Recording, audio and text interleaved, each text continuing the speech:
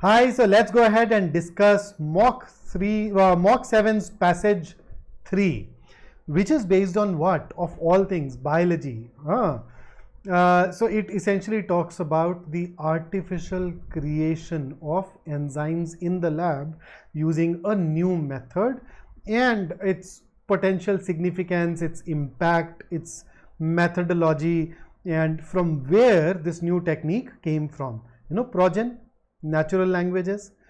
So if you are not familiar with biology, reading all these sentences could have been a challenge, but other than that, I'd say purely in terms of idea, it is a kind of passage, a kind of article that you're likely to find in a magazine. So not very challenging per se, except for some of the jargon, right? So here are the details.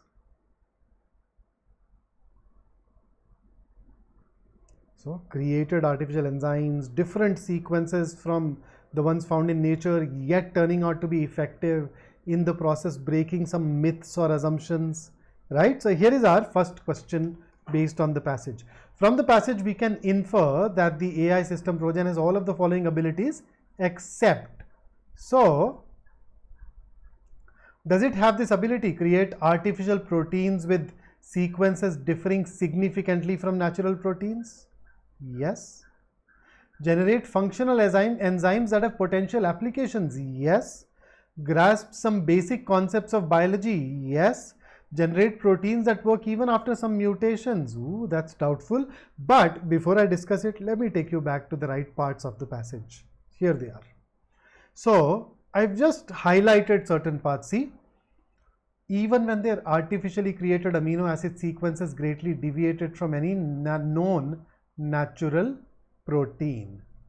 So when you look at this, it helps you establish that A is true. Then have a look at B. Generate functional enzymes that have potential applications. Look at this part at the bottom of the fourth paragraph. Lot of applications, right? So B is also true. My bad.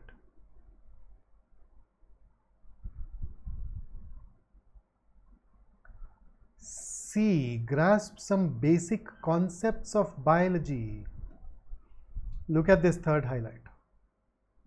So I've shown you the three places that help us prove A, B and C as true. Now D, generate proteins that work even after some mutations. Now the passage says that these proteins that are created by Progen are sort of mutations. But then once these proteins are created, will they continue to work even if they were to mutate?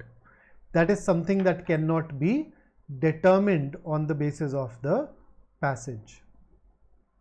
So the proteins generated do work, but if those proteins generated by Progen's system were to mutate, will they continue to work? We don't know, right? And that is why infer except basically means pick up an answer choice that is not true. A, B and C are true, D is not true, therefore we choose D as our answer for question number 9. Here is the next one. Okay, from the passage we can infer that the AI system Progen has all of the following abilities except. So once again, infer plus except means choose an answer which is not true. So let us see. Grasped and applied contextual information. Have a look. Here is the relevant part. Priming it with 56,000 sequence contextual. So it basically was fed a lot of data, but it could grasp all of it and use it. So this segment basically tells us that A is true. Let's have a look at B. Generated proteins whose atomic structure resemble that of natural proteins. Here is once again a relevant part. So although the sequences were like nothing seen before. So on the basis of this we can say that Sequences were not same, but the atomic structures definitely. This entire paragraph, I'll just take you back to that. This particular paragraph measured the atomic structure, looked just as they should. Okay, so this entire part basically supports B. Okay, how about C? Applied the evolutionary process to generate efficacious proteins. But here is a sentence that I remember.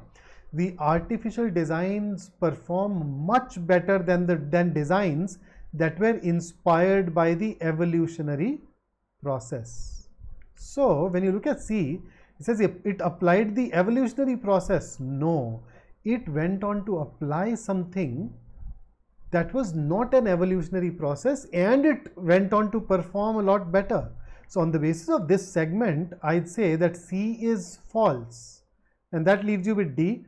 Processed vast amounts of data and generated vast amounts of result. Look at this part. 280 million different proteins.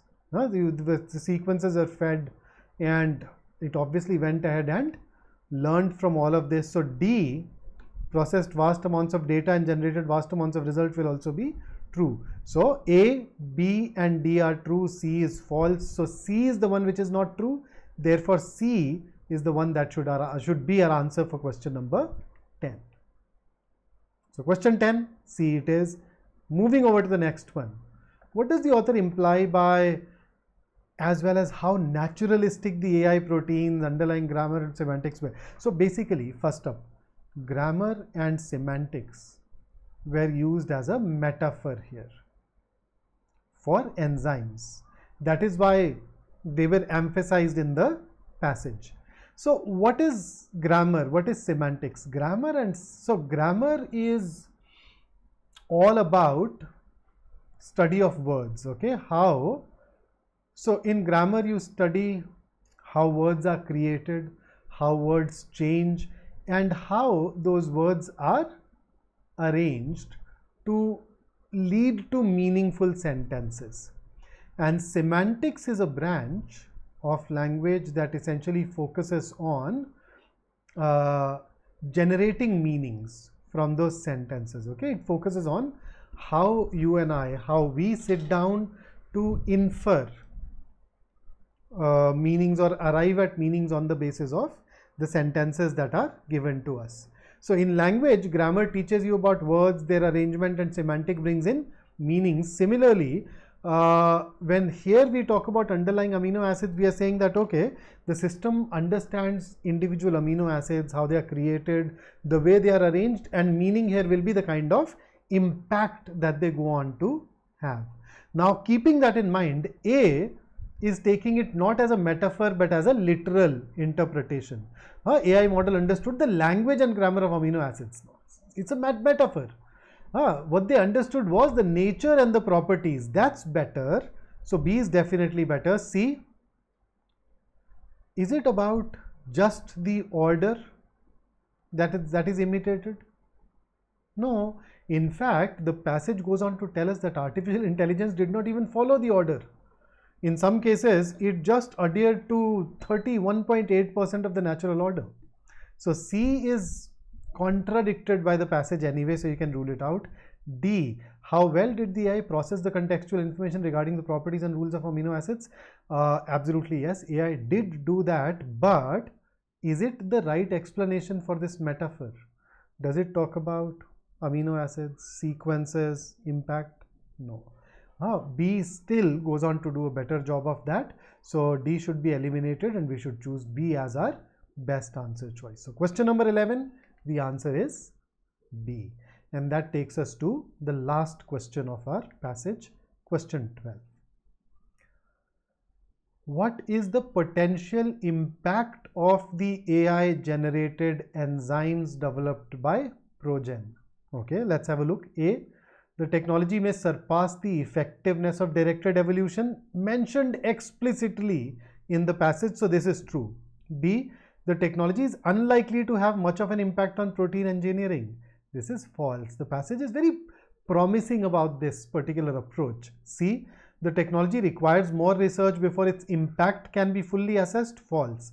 the impact has already been assessed. In order to make it more practical, more usable, you may require further research, but the research is not needed to assess its impact. That is something that has already been demonstrated. D, the technology will be limited to a narrow range of therapeutic applications. A, the passage says that it will have vast applications. So B, C and D are false. A is true, and that is why our answer to question number 12 should be option A. So that takes care of our third passage.